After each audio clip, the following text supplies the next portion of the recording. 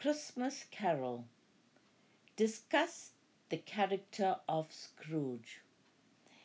Dickens very carefully and meticulously crafted the character of Scrooge to represent a typical, cold, avaricious, capitalist class businessman who helps to move the plot along.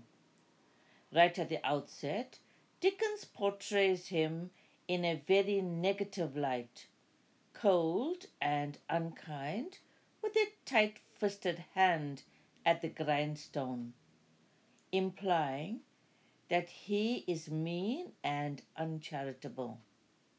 Dickens also uses pathetic fallacy to describe Scrooge's personality. Quote, cold, snow, wintry, connoting that he is, quote, icy and frozen with no love and warmth, and that he doesn't have the ability to emit a glow of warmth to his fellow humans. Dickens uses a metaphor for the weather to describe Scrooge's cold character. The imagery of the lonely pearl lodged inside the oyster is a perfect analogy to describe Scrooge's loneliness and isolation. He is devoid of any emotions and has no need for any sort of healthy communication.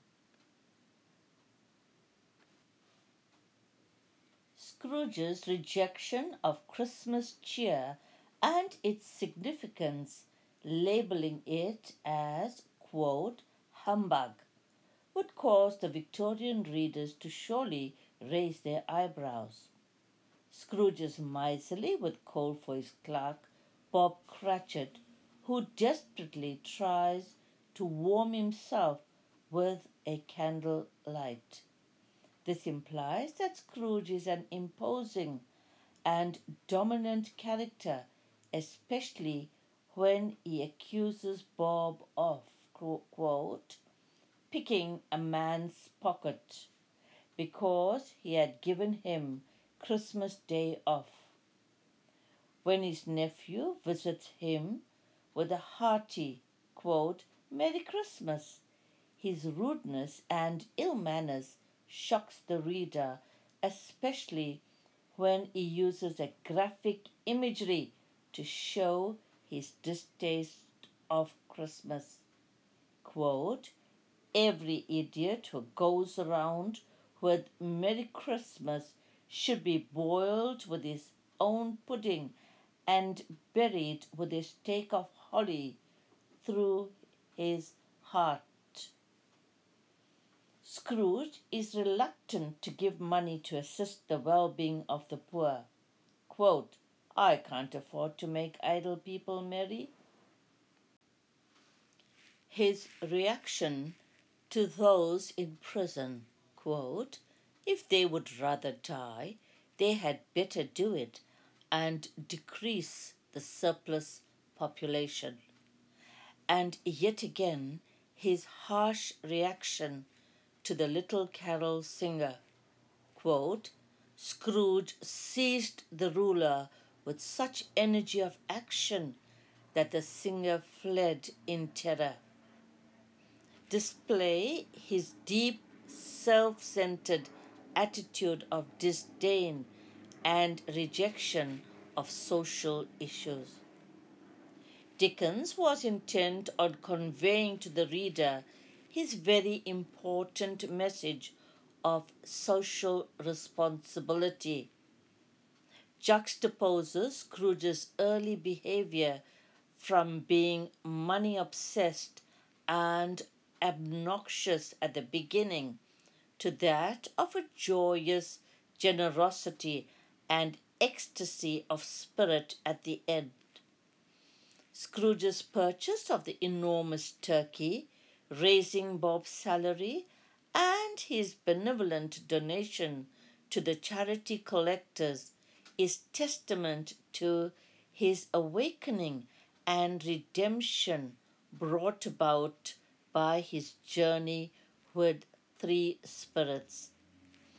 Each spirit, in turn, takes Scrooge on a soulful, visionary journey, laying bare his cold, uncharitable existence and awakening in him a desire for change and redemption towards his fellow man. The first spirit, the ghost of Christmas past, transports Scrooge into the past to come to terms with his unhappy childhood.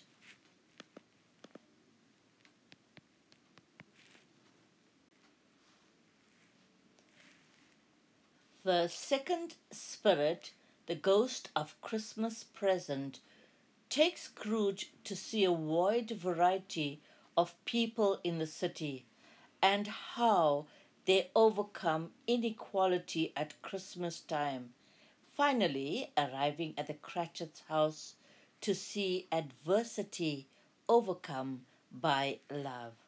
The third spirit, the ghost of Christmas yet to come, transports Scrooge into the future to shock Scrooge into redemption by showing him how terrible events might be if he doesn't redeem himself.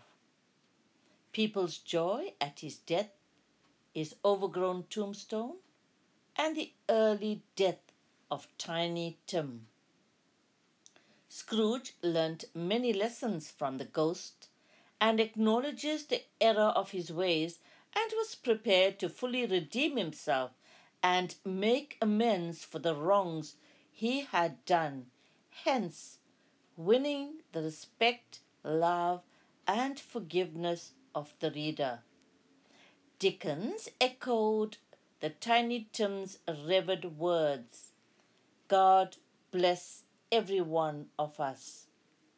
And the use of the child's voice is poignant here because Tiny Tim was somewhat indirectly connected to Scrooge's redemption because Scrooge became like Tiny Tim's father in the end.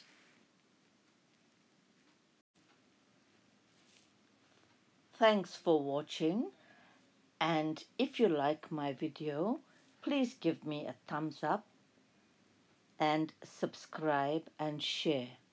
My study guides, Eve's super easy books, have lots of help and exam questions on A Christmas Carol. It's now on Amazon to purchase. Thanks.